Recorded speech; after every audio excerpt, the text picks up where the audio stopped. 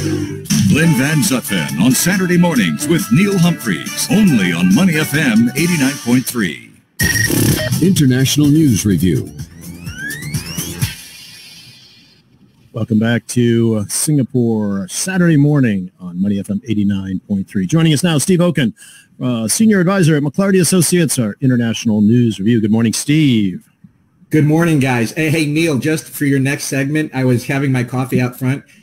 Traffic on Cairnhill, very light, so if people need a way to get around the traffic on Orchard between Shaw and Paragon, perfect alternative you can recommend. Thank you, Steve. And that's just a little rejoinder to Fuchi Ren, our regular listener, who says, I've jinxed the traffic this morning, but I haven't yet, Steve. Thank you for that important update. All right, Steve. And now all your neighbors are going to be loving you, the fact that all the traffic is going to shift to your road. So if everyone listening in Singapore could direct all traffic to Steve Okun Street, his neighbors would really appreciate it. Exactly. All right. Hey, buddy, let's get started. Lots on the go. Biden, 1 year. Successes, failures, there seem to be a number of both. Where from your perspective, do we stand on Biden's year one? Look, I think the most important thing is to frame it in terms of what has he done in year one that sets him up for success in year two. And in that regard, I think he is poised to have a good year two if a couple things happen to go right. Let's see where we were a year ago, right? The Capitol had just had an insurrection, the worst since the War of 1812 when the British attacked. COVID was totally out of control. Where are we now? 74% of Americans are fully vaccinated. That's over 200 million Americans. More people got jobs in 2021 than ever in history, 6.4 million new jobs. More Americans have health care. If you look at from a foreign policy, U.S. came back to Paris. The U.S. alliance system is back. So things have gone right, especially when you overlay that on the American Rescue Plan, which is $1.9 trillion, and the infrastructure bill, $1.2 trillion. Good things. However, he's got work to do. Inflation is too high. He hasn't really made progress where he's told people he's going to make progress, especially on social issues and on voting rights. He's got to get that done. And if he does, then we will look back and say year one's a success. And if he doesn't, we'll say year one was a failure. And Steve, I read recently that he's polling as the second least popular president after Donald Trump, which astonished me, actually. I was surprised by that figure. So his rating figures are second lowest after Trump. And I don't know, maybe it's because he's followed Trump, who was front and center. He was a publicity magnet. We know that. And maybe it was a deliberate policy, tell us if it was, that he's very much seemed to have slipped slightly below the radar, Joe Biden, in his first year, slightly below the public consciousness. He came out when he had to come out to talk about vaccines and COVID and when there were natural disasters. But generally speaking, he just hasn't seemed to connect, certainly not internationally. I don't know about domestically. I mean, what are your thoughts on that? Was that a deliberate policy to almost be the anti-Trump when it came to media representation? Well, first, we've got a structural issue in the United States, and we have hyper-partisanship, and it works both ways. And it is now impossible for a Democrat to get Republican support, and it's basically impossible for a Republican to get a Democrat support when they are president. And so your polling is always going to be so low because you typically poll now in single digits approval from the other party. That was true. It's true for Biden. It was true for Trump. It was true for Obama. It used to not be that way. It used to be that Republicans could say John Kennedy was doing a good job. It used to be able to say that Democrats could say Dwight Eisenhower, was doing a good job. Even up to Richard Nixon, people would say, some Democrats might say Nixon was doing a good job, especially in his first term. And so that's over. And so no president is ever going to really have approvals maintained in the 60s like it used to be. Biden did learn. He said, I've been acting too much as a senator and less as a president. I've been spending too much time negotiating with Democrats like I used to do when I was in the Senate and not enough leading. So there is some element, Neil, to the leadership style that he is going to change, but some of it is structural, and we are stuck with this as the United States and for the foreseeable future, no matter who is in the White House.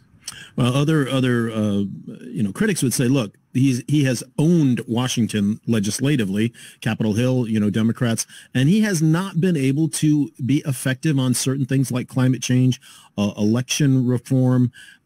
And this is the guy that promised everybody, hey, I know how Washington works and I'm going to get stuff done. As you mentioned, he was, trying to work with people and talk to people. But let's be honest, his party runs the show. And he can't get some of these basic things done that he promised in the elections. This is not a good sign, especially going into a second term. I mean, I hear what you're saying. He might set himself up for some kind of success, but boy, once the midterms hit, he's done. Because he may not have that. He won't. He won't have that majority again. I mean, nobody honestly believes that he will maintain any sort of lock on the legislative branch like he has now. Okay, well, two things. Glenn, he hasn't gotten some things done yet, and that's the operative word here is yet. What can he get done in the first quarter? Okay, $1.2 trillion for infrastructure. How many times did we joke and say, oh, it's infrastructure week in the Trump administration, and it never happened, and and Joe Biden got a bipartisan infrastructure bill through the Congress. So big success there in year one. Can he get chunks of what he wants to get done that you mentioned? Can he get climate change past this chunk of Build Back Better as a standalone and get $500 billion so that we can address climate change, which we need to do?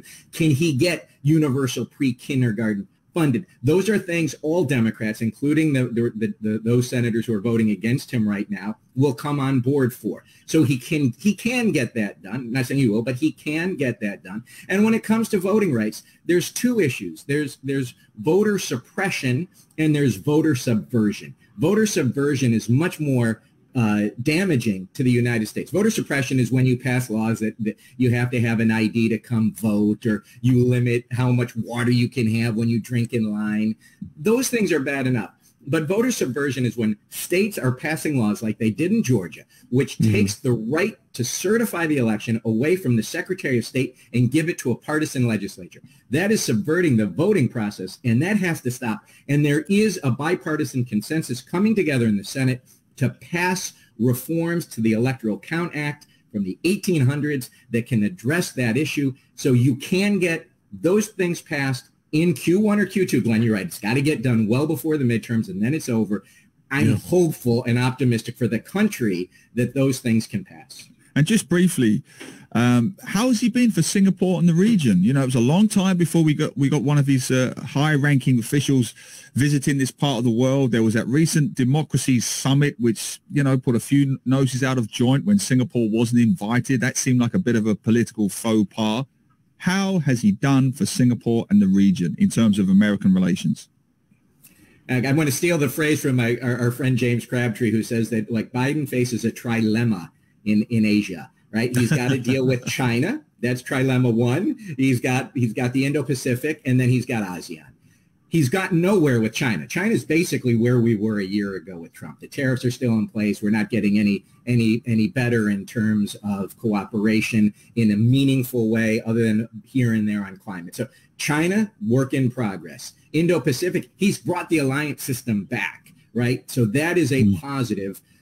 From a military perspective, ASEAN, he's made the outreach. Vice President was here, Secretary of Defense was here, and so we're getting that type of engagement in ASEAN. But now he's got to put the meat on the bones. What does an Indo-Pacific economic framework actually mean? Are you going to get a digital trade deal through? It's great to talk about supply chain resilience. How are you going to make the supply chain more resilient? Those things have to happen this year. Neil, he set up himself for success, but now it's time to execute.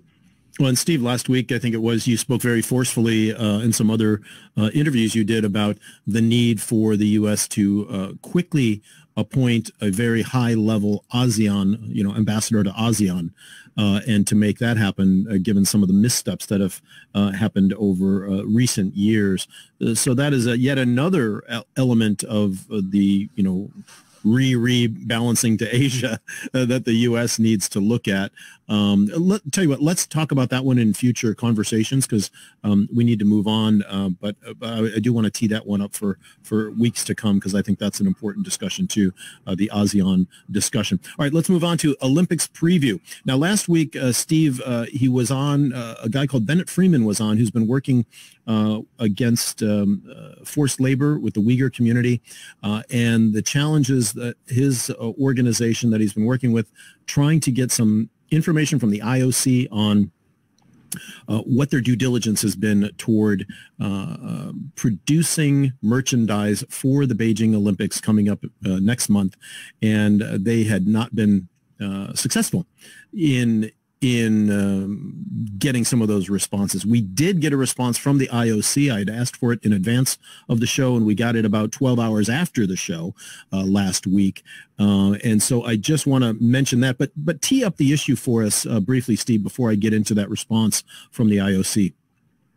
Well, I mean, the broader issue, and if you'd have said to me at the beginning of the year, who is going to deport more athletes because it is against their public interest, Australia or China? I'd have said, well, that's a trick question. Of course it would be China, but it looks like it's going to be Australia, which actually is going to win that contest. And it gets to that question of public interest. And China, of course, has a very strong view on what it sees as its public interest. And the core of that is you do not interfere in what we consider to be our domestic politics and our domestic policies. And the issue that is front and center for a lot of the athletes and for what you discussed last week is forced labor in Xinjiang when it comes to the Uyghur population. And this is something that athletes have focused on. It's something that human rights groups have focused on. And it's something that China has said, this is none of your business. And that is what is being debated right now and what we are certainly going to watch going into the Olympics, because China very explicitly warned foreign Olympic athletes coming in that you will not speak out on politics at the Winter Games. Yeah. What do you seriously think will happen if they do? Because I have I've covered many sporting tournaments over the last 20 years, so I have a healthy cynicism to this thing. Before every major tournament, every Olympics, every World Cup, there's something. You've got the labor abuses in Qatar. You had the previous China Olympics, the Summer Olympics. There was all talk of human rights then, boycotts. Nothing really happened. You had the Russia World Cup. There was all kinds of talk of boycott. Nothing happened. What do you seriously think, if anything, will come out of this? Well, I think the question, Neil, is, what expectation do we have for the athletes? What expectation should there be on the athletes? They've trained for their whole lives for this one moment. They know that they will be violating potentially their Olympic commitment, because the Olympics says you're not allowed to talk politics, as well as Chinese law, and which is why I think we're going to see more athletes deported out of Australia this year for politics and public interest than you're going to see deported out of China. It's a real dilemma for the sponsors. The U.S. And the UK and the Canadians, they can all do a diplomatic boycott of the Olympics, but the athletes can't. And so I think I think it's going to be a pretty subdued environment. And I think, look, there's some fear here. I mean, you have to have an app, to go into Beijing, like you have to have Trace Together here. But the app in China seems to have a device where if you use any certain words that you shouldn't be using, Tiananmen, Uyghurs, Xinjiang, Facebook, that notifies the authorities. Right? So there's a lot of pressure on the athletes, a lot of oversight. I don't think we're going to see much. Let me just go ahead and read part of the statement. It was quite a lengthy email from the IOC media team sent to me last Saturday night after this show aired. But in part it says, Beijing 2022 has released its pre-game sustainability report. The report also addresses the topic of responsible sourcing by the organizing committee. We suggest you contact Beijing 2022 for more information. They continue. With regard to its own supply chain, the IOC has developed the IOC Supplier Code. In addition, the IOC has defined sustainable sourcing criteria for 21 categories of products and engages with suppliers to raise awareness and carries out targeted due diligence on a sample basis. The IOC recently carried out third-party due diligence social audits of its own uniforms, which will be provided by ANTA, which is the Chinese uniform provider, at the Games. In 2022, the results demonstrated no issue in relation to forced labor, and more information will be released next week. The email does go on and similarly says, look, we're doing our best. We're looking at this stuff. They also said that, quote, therefore, any engagement of the IOC must logically be within its established remit of concerns that are directly related to the Olympic Games. The coalition themselves offer to engage on a pre-agreed terms of confidentiality, blah, blah, blah. Okay. So they're saying they've done what they can do on their side for their uniforms, but their remit is narrow in terms of they can't be the police over the entire games. Is that a surprise to you, Steve? Well, the real question here is, what is the definition of forced labor? And that's and they don't say what that definition of forced labor is. That there's international standards that give basics for forced labor, like do people get paid overtime? Are you taking migrant workers' passports away from them so they can't leave, right? There's all of these elements that go into the definition of forced labor. What the U.S. government has said is because there is a genocide occurring in Xinjiang, any labor that occurs in Xinjiang through the use of Uyghurs, especially at these camps, would be, by definition, forced labor. And that's what we don't know what the IOC is saying. And so I think that's it. So you can, say, well, we're not allowing forced labor, but what do you mean by that? So that's the first thing you look at. And then, Glenn, I know you shared that with me, and then I did some research as well, because this is one of my subject areas. And when you looked at the sustainability report for Beijing Olympics, they talk about sustainability when it comes to climate, when it comes to venue construction, when it comes to regional development and getting 300 million people involved in winter sports. So they're not looking, the Beijing Olympic Committee is not looking at forced labor, because they would say, well, there is no forced labor in China. All labor in China follows Chinese law. That's why there's this disconnect when it comes to this issue. Well, that's fascinating, Steve, and it moves on very nicely to our next topic. Sorry, by the way, I put those links in the Facebook Live chat, by the way, for both the IOC statement of and the Beijing 2022 statement. So those are in our Facebook page. Go ahead, Niels. Good. No, I was going to say, this next story, very much in your wheelhouse, Steve, at McClarty Associates. You deal with companies all the time and how they work in different territories, different societies, different cultures, what kind of ad works, what kind of campaign doesn't. And here we've got Samsung, who's just pulled an ad showing a Muslim mother expressing support for her drag queen son after a backlash from some parts of the Muslim community.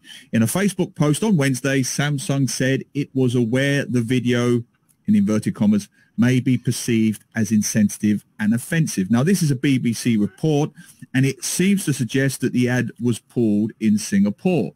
What are your thoughts on that?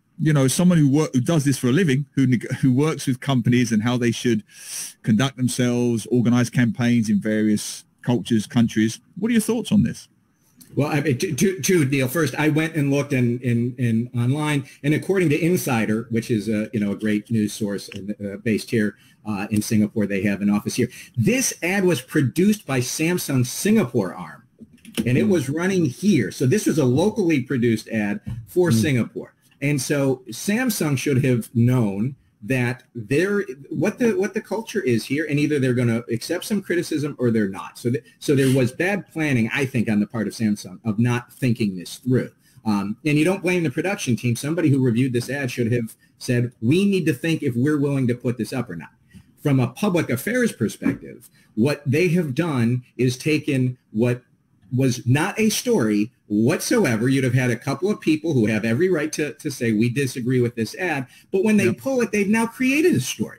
So you've taken a story that didn't exist, and now you've made global news to be debated. And so you as Samsung have not just said, we've got to deal with Singapore and whether or not it's appropriate to show a Muslim woman showing her unconditional love for her drag queen son. But now we're debating this in the United States and Britain, and it's gone global. So they've really created, I think, a hash out of the response as well. So do you think corporations should therefore be tougher and just ride it out? I mean, what is your thought on that?